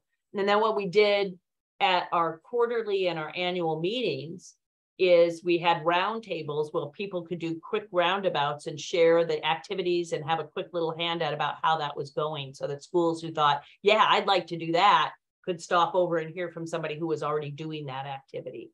Or if somebody asked me who's really covering this kind of activity, I could point them to somebody within a district that they could go to. It was super cool. It was one of my favorite parts of all of it. And so you'll see the same kind of grid set up. And then here's the follow-up to that. Once it got collected across school districts, and you can't see the reference now, but each of those numbers refers to the districts, which had a key on the bottom, the districts who are doing those things. Like, it's amazing, right? This was from the get-go. These are all the things that people were already doing that we can include in trauma informed. So we handed this out to everybody. But you can see once somebody's reading through this already, it's like, oh, that's a good idea. What's that about? Oh, that's how they did it. So it both provided structure, but also allowed for a lot of individualization and a lot of personal choice and selection for teachers and for schools. So once you come up with this whole list of what you're already doing, then the last piece would be to think about, okay, where are we at now that I know what we're already doing? So this is the implementation ranking form. And so what you can see is the 5 buckets listed along the left-hand side, and then the 3 tiers represented next to it. And if you glean some of the key factors from implementation science, as I'm sure you all are well aware, the level of need, people's motivational level, how feasible it is, what the intended impact, or I should say potential impact might be, are all factors that you could look at each of those tiers and say, okay, do we really want to focus at the kind of all classroom level on relationships? Well, that's almost always a yes, let's be honest, right? But maybe where the school's at right now is that it's all at the tier 3 level. They've got all these kids that are blowing out of there, and they want to know, what do I do when a kid is flipping out, or how do I do the trauma responsive framework? So maybe their focus is more those tier 3 kind of interventions. So as they sat down with a team, and some people did this at the building level, some people did it at the grade level team and brought it together, really depended on the district. Then at the end, you go from 1 to 15. Okay, given my analysis of each of these factors, what are going to be from 1 to 15, the first chosen activities? And then they pick the first couple. And at baseline and annually, the evaluation team came up, and again, you'll have this, came up with a fidelity tool that measures each of those domains. So I'm not going to go through all of these, you'll recognize it's 15 different pages, because there's a page for each bucket.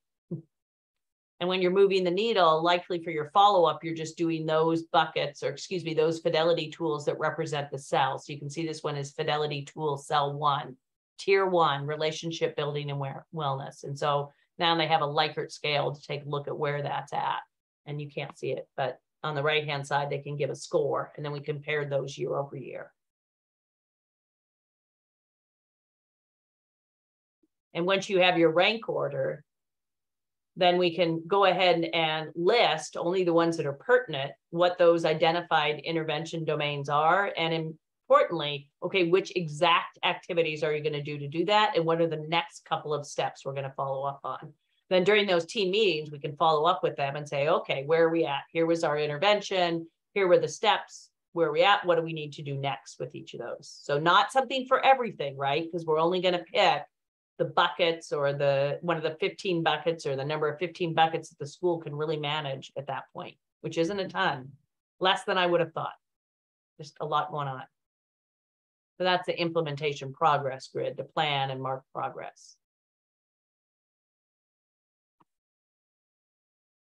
Okay, so bucket number 1, domain number 1, is relationship building and wellness. So first section is really around how do we build strong, resilient relationships across kind of all levels. Number 2, often at the classroom level, was social emotional learning. Ms. Kendra's would be an example, as you'll see, I'll put it in there, of what you could do for a classroom level. And then I just mentioned for students at tier 3, what it might look like for relationship building and awareness is, how do I deal with secondary burnout working with a student like that? Or how do I respond to really challenging, aggressive, or emotional behavior? And then bucket number 2 is really around wellness as a whole human and a whole body at the individual, school, classroom, district level. And understanding that within the trauma lens, it means that yes, and to the DOE's point, yes, student wellness includes nutrition. But if we're talking trauma informed, it also includes our ability to use reflective practice to help students transcend, to help learning, facilitate learning. And at the tier 3 level, how do I deal with secondary exposure to trauma? And so that's what that wellness would look like at the tier 3 level per se. And all this section is built on this idea that we can't just avoid fight or flight. There's real power in building the flock response, and flock, if we facilitate it, allows people to be safe and calm and to begin to engage. And they gave me permission, you guys, to share these. So I just said I would share some district examples. So Concord School District, as you can see, chose relationship building at the tier 1 level as one of their primary interventions. And one of the things they decided to do was to produce these district-wide bulletins. And they went around and found out what different teachers were doing in the district to cultivate positive relationships. That's what you see in the pictures, actual pictures. And all the examples are what teachers were already doing. And you're kind of warming them up to grow as the project as well. So that was kind of a cool, I mean, you wouldn't have, but kind of a cool way to go about really tackling that relational piece. And this is just page 2 of some of the examples that they did. There's a little bit of guidance, as you can see, about what is it to be trauma responsive. And then here's a whole bunch of different examples people can use to build those relationships.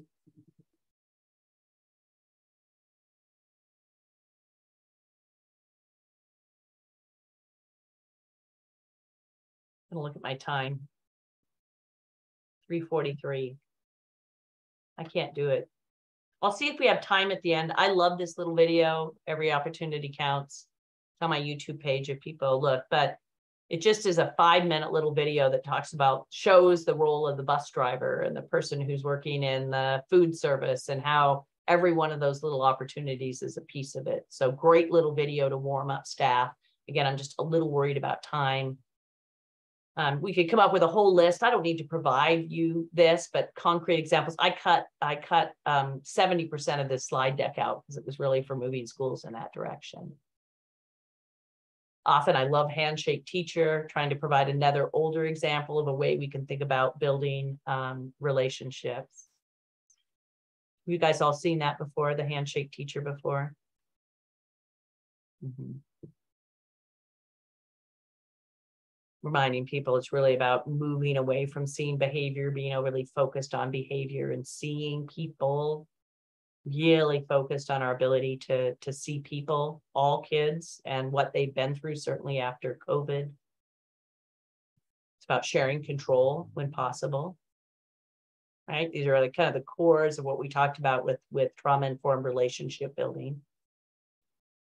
Share a quote from one of the school counselors, one of the earliest quotes that came on that I think I shared this all the time with folks. I'm like, don't let me give you all of the terms. Let's hear what people do that exemplifies it. I was part of the school counselor group yesterday. I want to thank you for all the work you're doing to support all adults and children and encouraging us to reflect on who we are as educators. I also wanted to share a moment I had with a student yesterday afternoon. This young man has several moments throughout the day where he'll shut down and act out verbally or physically. One day earlier this week, he flipped over a table because, in his words, my brain won't accept that the size of a nickel is bigger than a dime. I have no idea why I'm upset, right? Yesterday, I got called in because he's standing in the middle of the room, arms folded, refusing to move. He was told me somebody must have moved his water bottle and he didn't know where it was, so he couldn't go to gym. Every time I opened my mouth to provide a suggestion to move on, he'd either shout or show physical frustration. Then I thought about control. For him, he had lost control over something, right? Experiences explaining the current. So how can I give some back? I said, your body looks like you don't think I'm ready to listen. When you think I'm ready to listen, I'll be right here. I think he thought I'd finally lost it with the head tilt he gave me.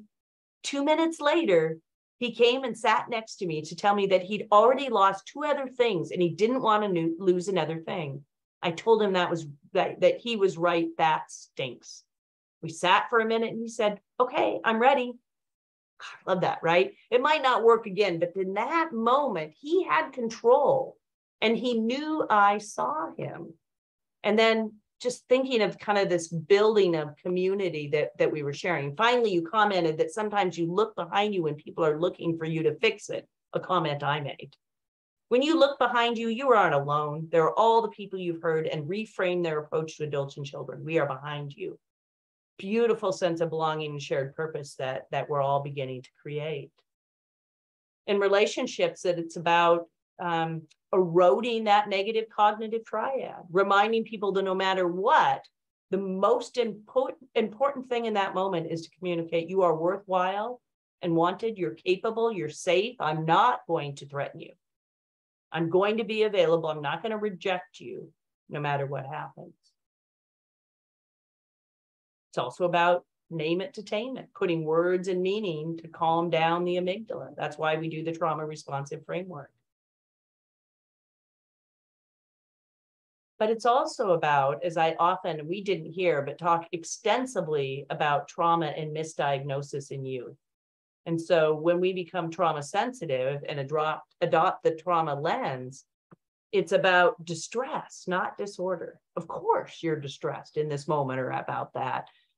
You're not necessarily dysfunctional or pathological or mentally ill or any of those other things.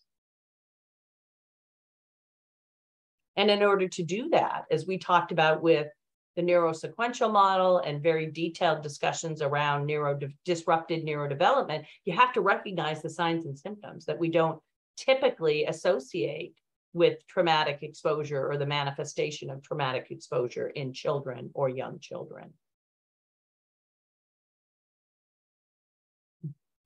And it's about building a new path, right? And that we understand neurobiology, and that in order to rewire neurons, it takes a lot of paths in the woods, a lot of shared path around the kinds of relationships that we've been talking about in the last 2 sessions.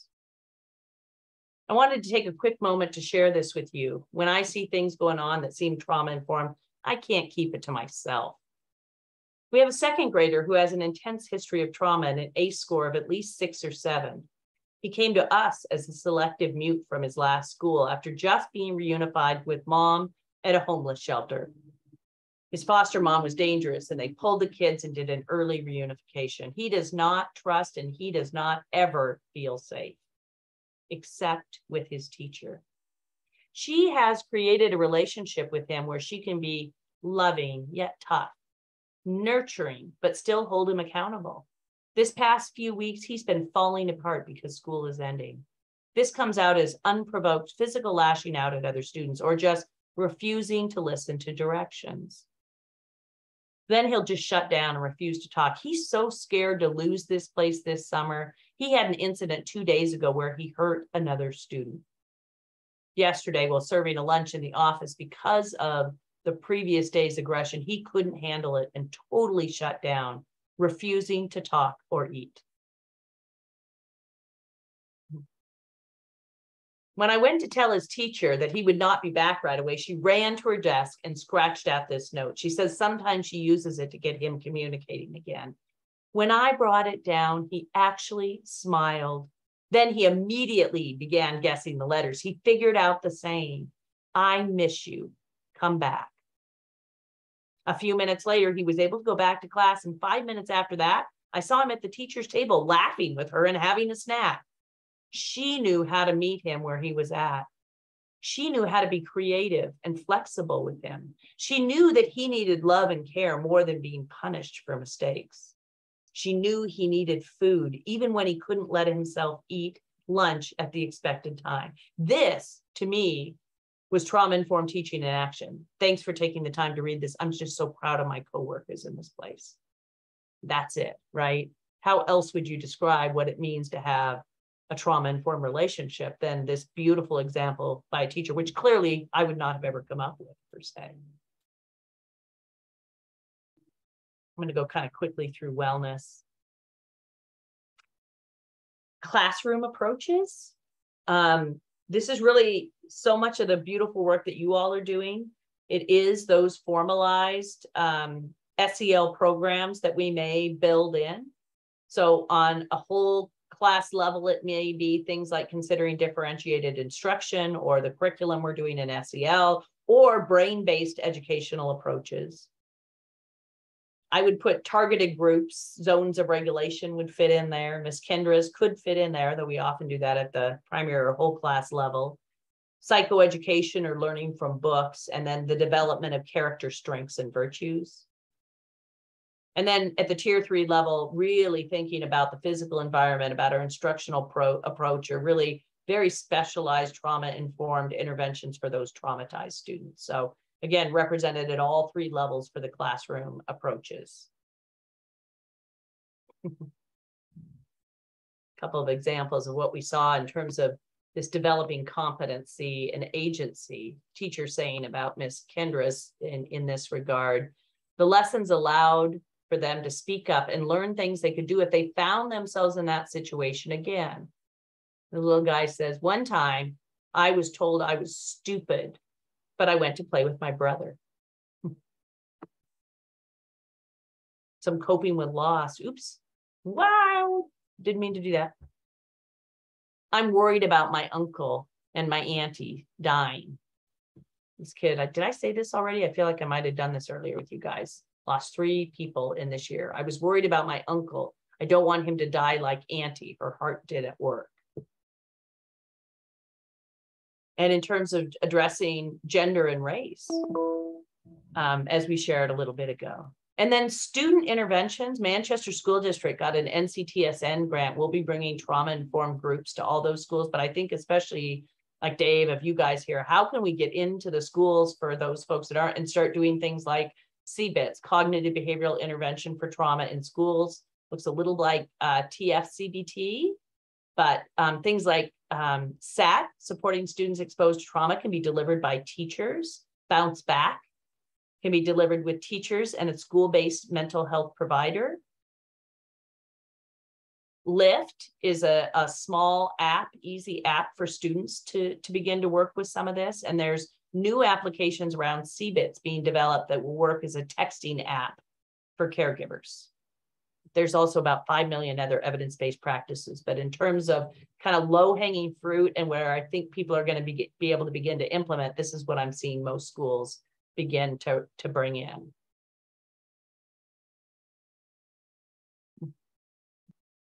For specialists, when we've been thinking about how to understand and create plans, often I was working with districts on the experience-based, person-centered planning tool, where we could methodically think through some of these reflective issues and some of the adaptive functioning issues that get in the way, AKA the trauma-informed behavior plan.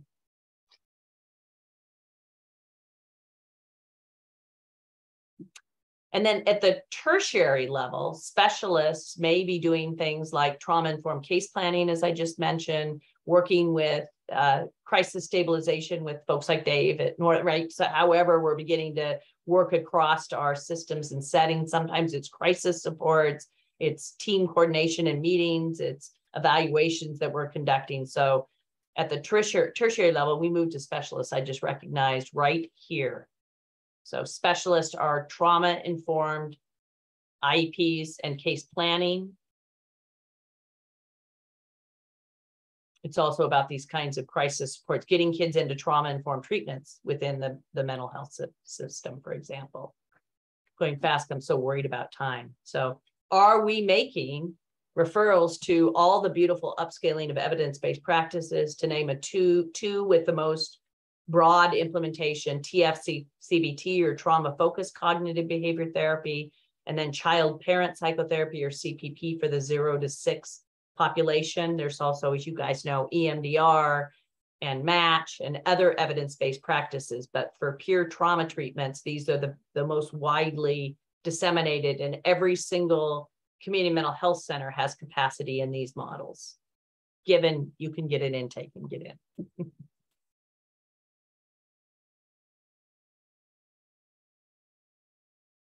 As you know, category 4 was family and community partnerships. So the family engagement work that you all are doing would fit within this, but also the collaborations on our multi-tiered system of support with folks like Dave that are here that are community mental health partnerships. So all of those would fit into how we're strengthening those relationships. And I hope that our role within this is that we're sharing what we know about trauma theory. At really the core of that. So partnering with caregivers, thinking about how we collaborate with child protection and JJ, including things like school-based services or the referrals to EBPs in particular, doing things like wraparound supports or system of care, perhaps.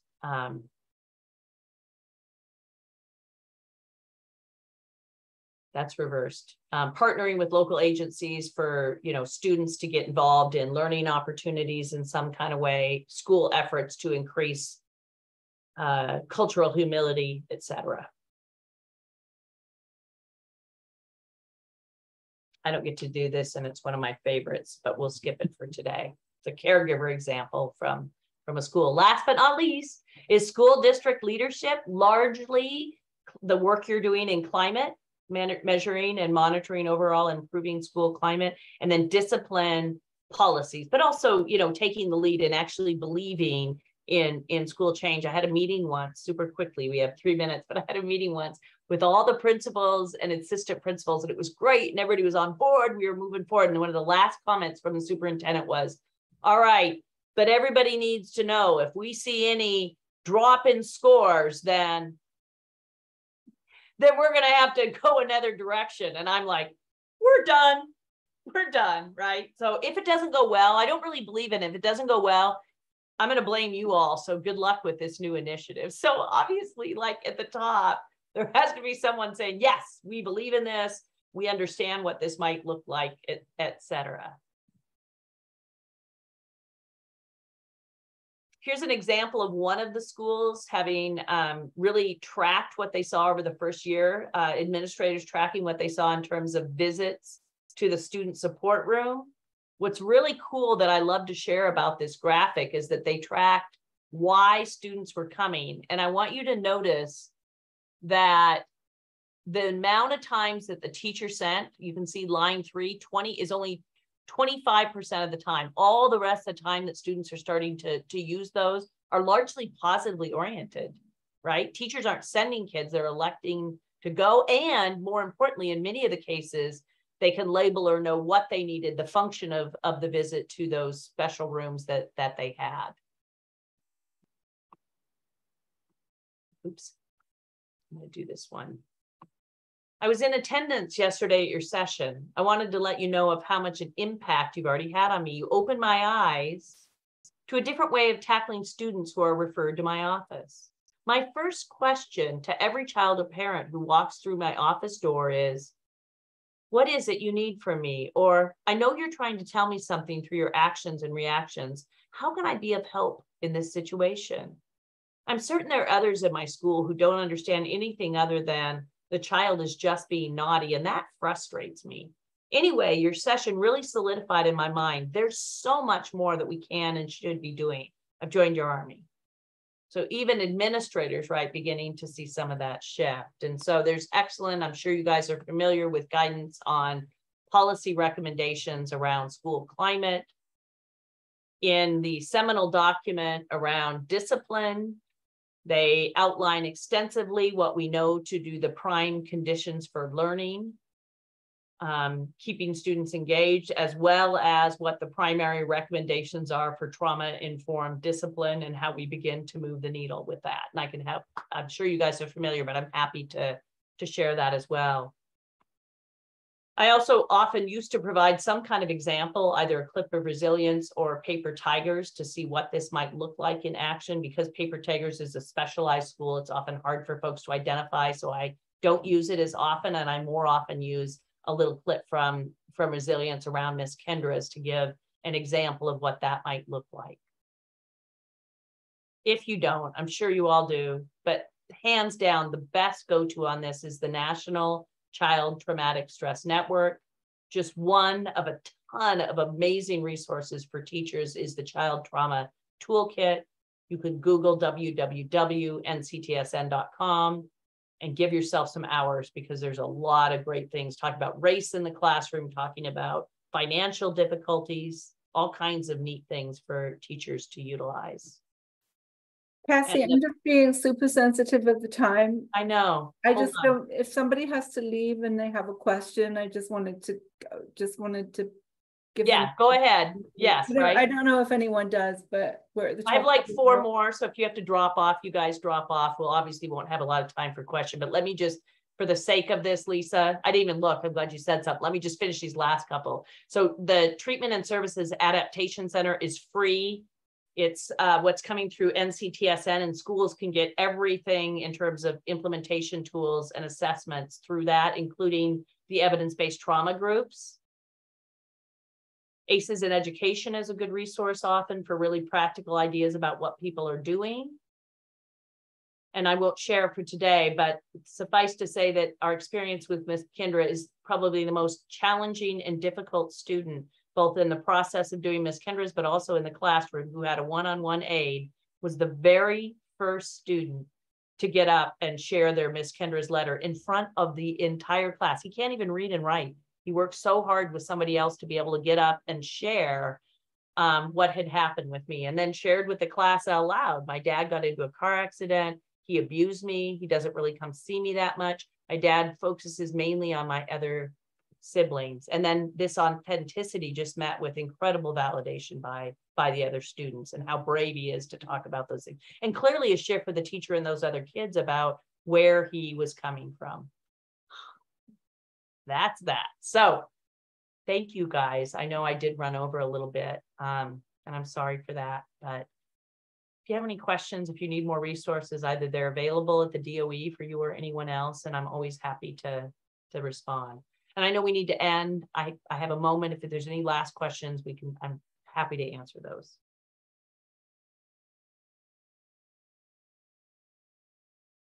It seems like there are no questions, but if there are any, if anyone thinks about it, they can, I'm sure everyone has your email, right, Cassie? Can email you questions. And a huge thank you to Cassie. I love every session I attend with you. A lot for today, you guys, right? But thinking about full implementation process in 2 hours is a lot. And beautiful examples. Hopefully you guys, you got to see some of these just really cool, as you're digging in with new places, like really cool transformative comments, and know those are all percolating in the background for us. I love it when we get those indications of our meaning.